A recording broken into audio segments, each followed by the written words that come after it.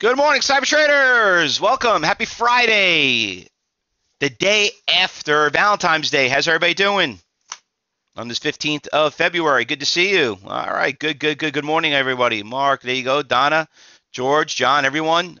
So, did anyone celebrate Valentine's Day yesterday? Everybody go out and take their sweetie out. Anybody buy their husband something? All right, good.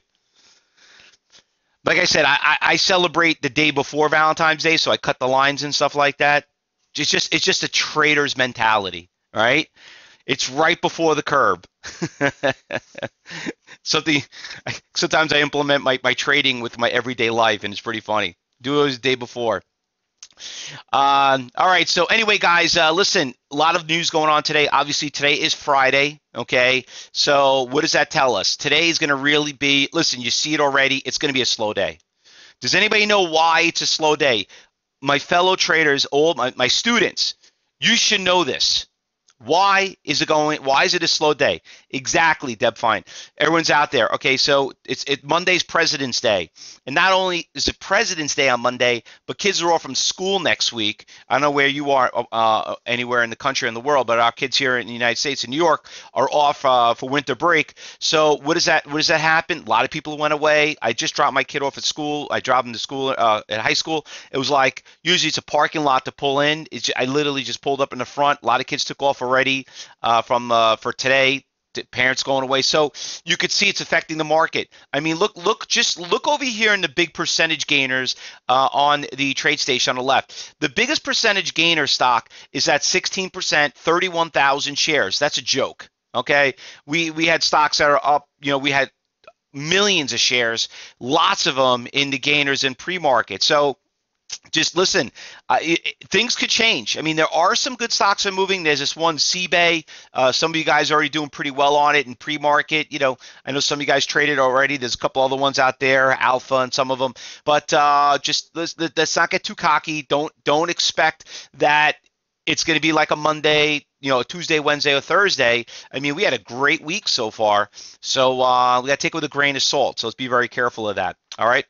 And by the way, it's one of the greatest things of learning. I mean, I hate holidays. I hate it with a passion because, as a trader, I know everyone's like, oh, but you get the day off. Well, first of all, we're open. We won't be in the trading room, but we'll be open here. But the thing is this, to me, it's like I lose like 2-3 days of trading. I lose Friday, I lose Tuesday, whenever people try to recuperate, earnings, everything comes out, everything slows down. So just be very careful, guys, regarding about today. So let's not get too cocky. But we've learned that sometimes we trade at days like this. We only need one. That's it. There are 25,000 stocks out there. We only need one good one to make our days pay. So let's talk about what those number one stocks look like. All right, let's talk about the fun one that we had yesterday.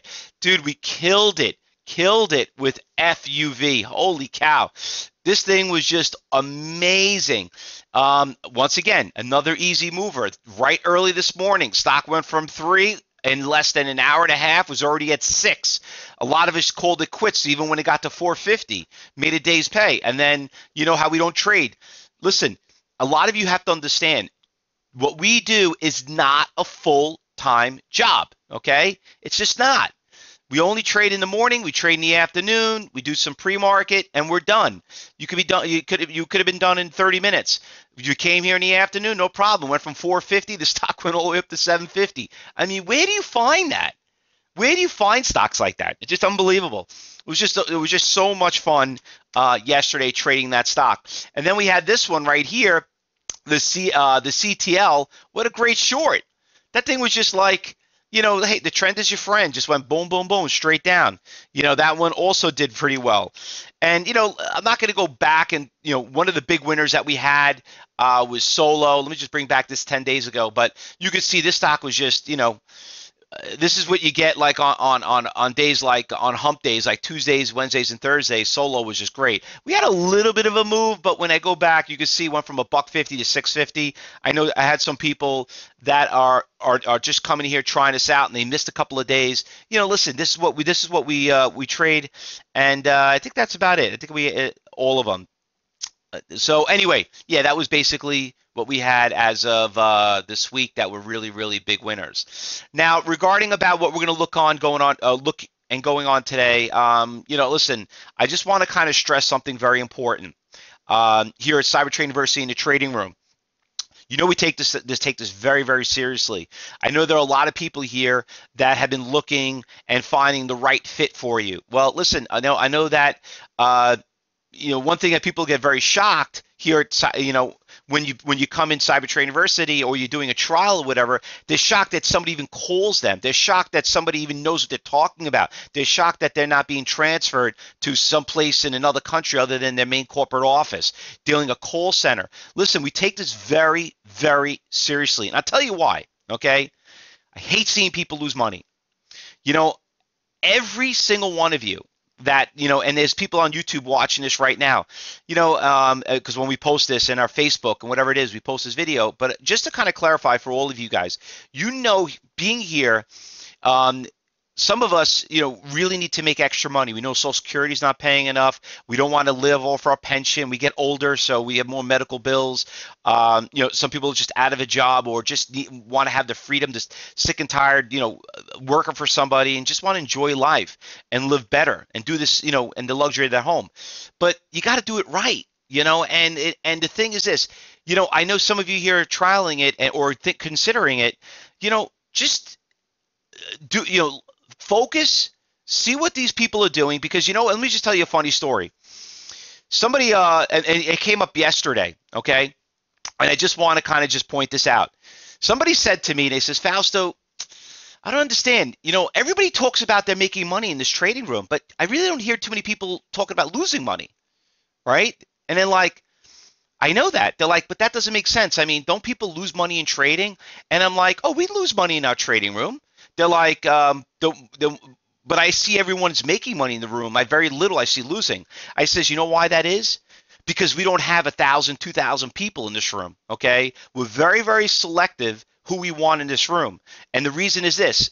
If you're doing we get hundreds of people that apply to want to be part of CTU, and we only take maybe 5% of you that we accept to be part of this room because we know it's not for you, and we don't. And some of you probably already realize it's not for you. So I just want to take that point out because a lot of people look at it. They're in this room. They say, Fausto, you've been in business for 25 years.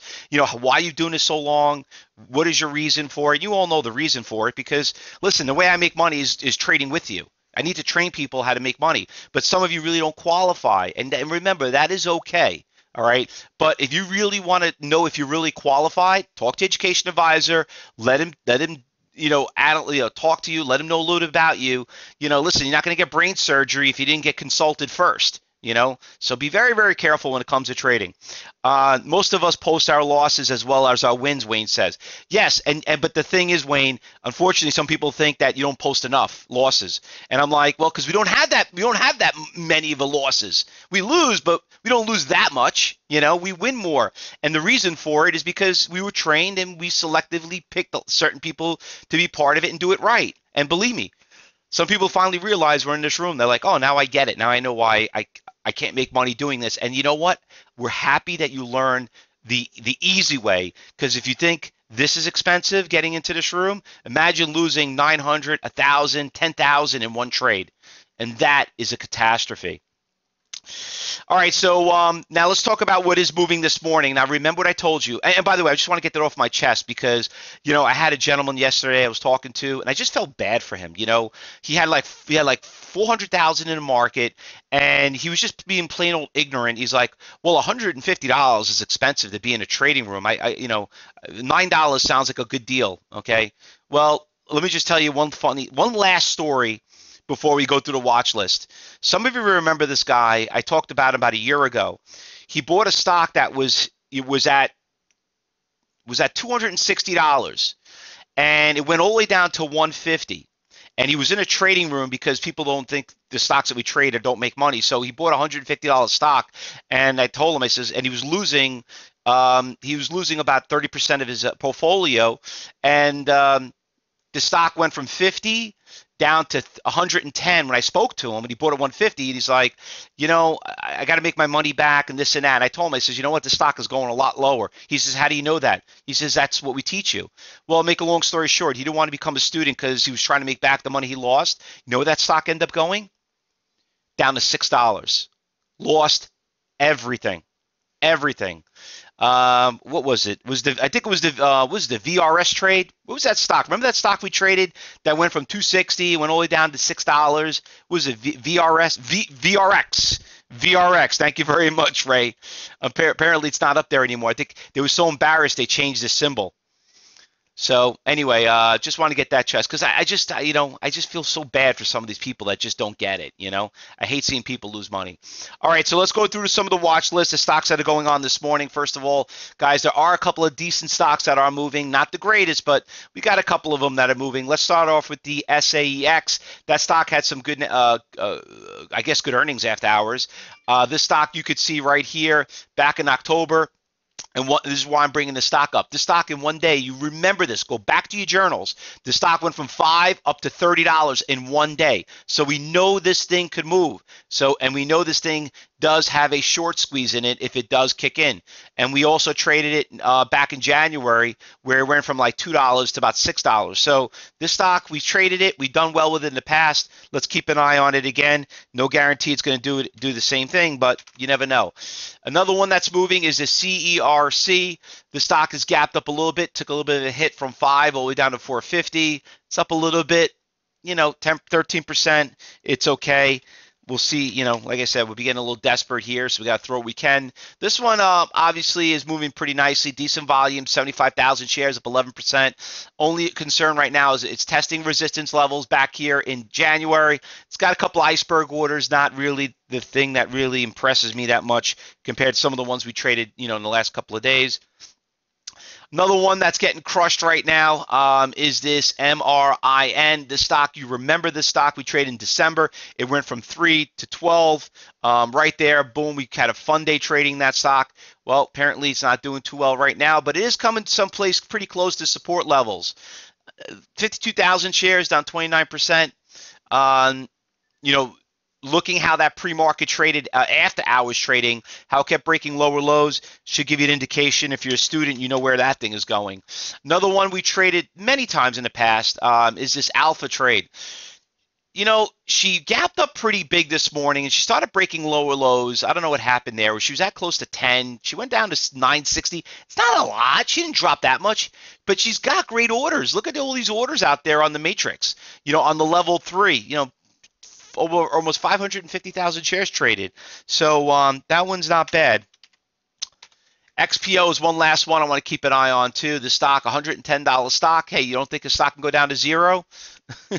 Imagine waking up and getting crushed on this one. So anyway, this stock didn't do too well. Looks like earnings didn't really kick in too well because always can see the news that came out right here. It always happens after hours. But it's a little bit more of an advanced stock. It's got a little big spread. You got to be a level 5 trader here, CTU. And, I want to keep an eye and see the support levels right here if it gets anywhere near. But it's testing some major supports at 50. It's testing after hours at 50. If it holds here, maybe we'll get a little bit of I'm going to call it a dead cat bounce. That's called more of a bottom fish right there. But let's see how it holds up. All right. Anything I'm missing I did not call out, guys? Anything I'm calling? Oh, one last thing. People always asking me. I know there's some private chatting. People asking me. Heard the news yesterday regarding about Amazon, and everybody wanted me to, kind of asking my personal opinion. And I don't like to get involved in politics, because we're all the same party when it comes to trading. To me, I was just looking at ways to kind of benefit from that news. That is a huge blow for New York City, and it was a Republican, but it was a Democrat thing, whatever it is. But they were all in favor of it. Everyone liked it. But so as a trader, I thought I could short Amazon, didn't really do anything. So I thought something was going to trickle down, but that's the only time I probably would ever trade it. But what is what it is. So that's old. That's the old news. Let's focus on the new news. All right. Anything I'm missing I did not call out? Lita says the DCB. Did I call that one out yet? The DCB? No, that one's not coming up. LOGM. You know, I saw this one earlier, and the only thing I was a little concerned about it. It's a very fast-moving stock. It got really crushed. It's a level 5 stock. Doesn't really have that nice iceberg orders, but I'll throw it in there, Lita. Just, remember, you got to be an advanced trader to trade this one right here. It's going to be pretty damn volatile. You got some major support levels right around 760, so we could be focused on that. All right. All right, everyone. Listen, good luck today. Happy trading. Markets open up in 5 minutes, and we'll see you back here on. We'll be back. We'll do the afternoon at 2:30. Not expecting it to be a crazy one, but I always like to trade, days like this in the afternoons because, there's always somebody has to come out with news and all the assistants are there. So it makes the stocks, an easy trend. But remember, we'll be closed on Monday because the CTU will be open, but the room will be closed because of the holiday. So I'll see you back here on Tuesday. And don't forget, on Tuesday, we are going to be doing a Cyber Expo. We got a lot of great guest speakers coming in. So we'll see you then. Good luck, everyone. Happy trading.